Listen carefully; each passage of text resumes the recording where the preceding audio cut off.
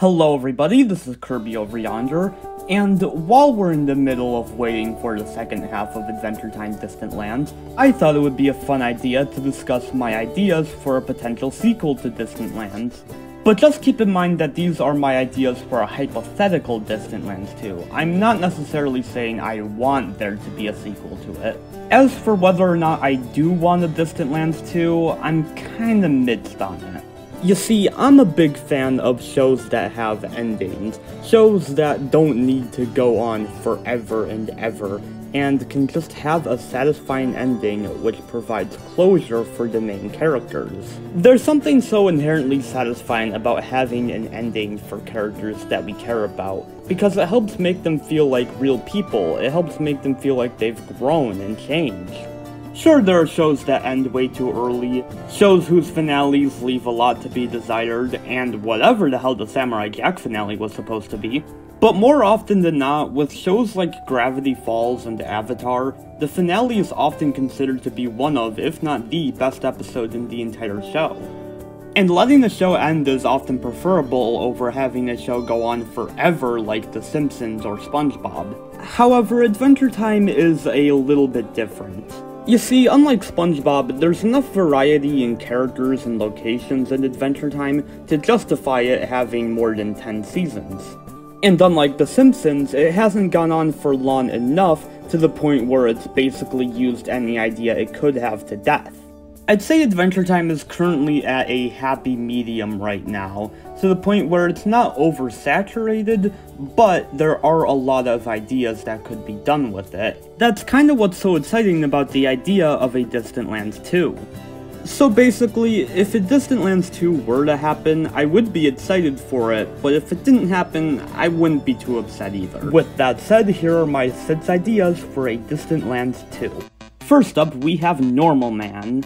In case you forget, Normal Man used to be Magic Man, up until his depression and insanity was transferred over to Betty, which also gave Betty his magical abilities.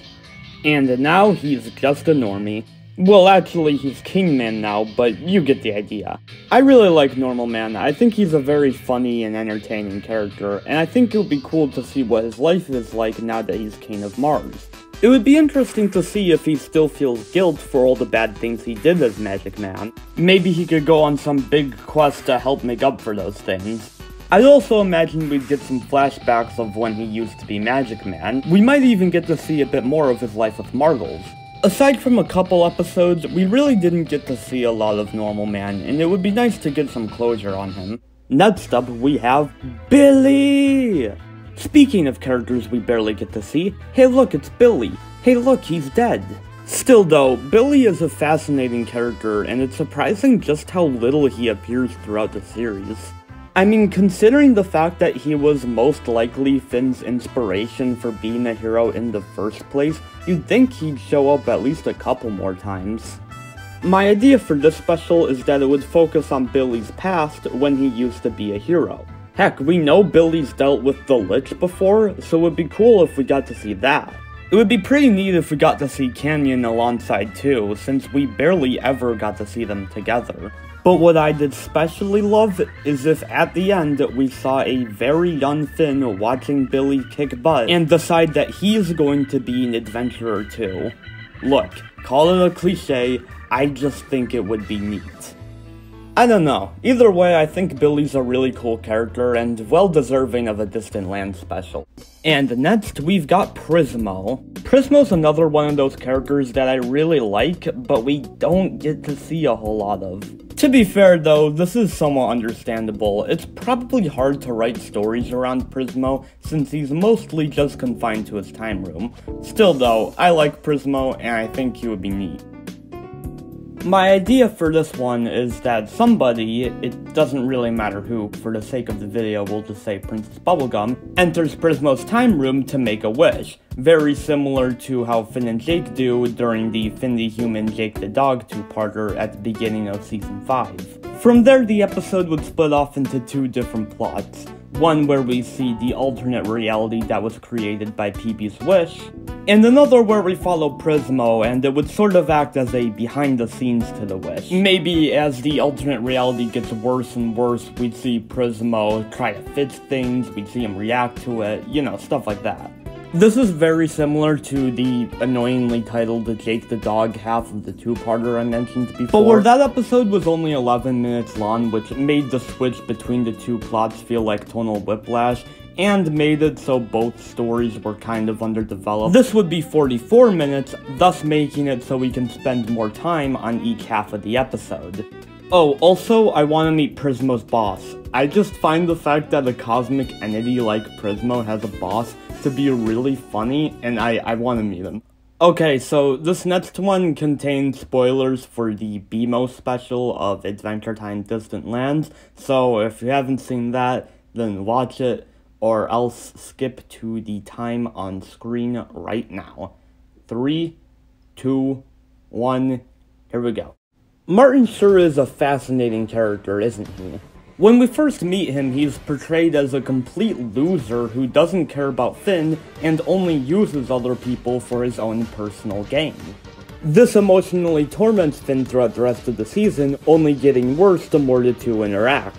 However, later on in the Islands miniseries, we learned that at one point Martin actually was a very caring father towards Finn, even sacrificing his life with Minerva for his sake.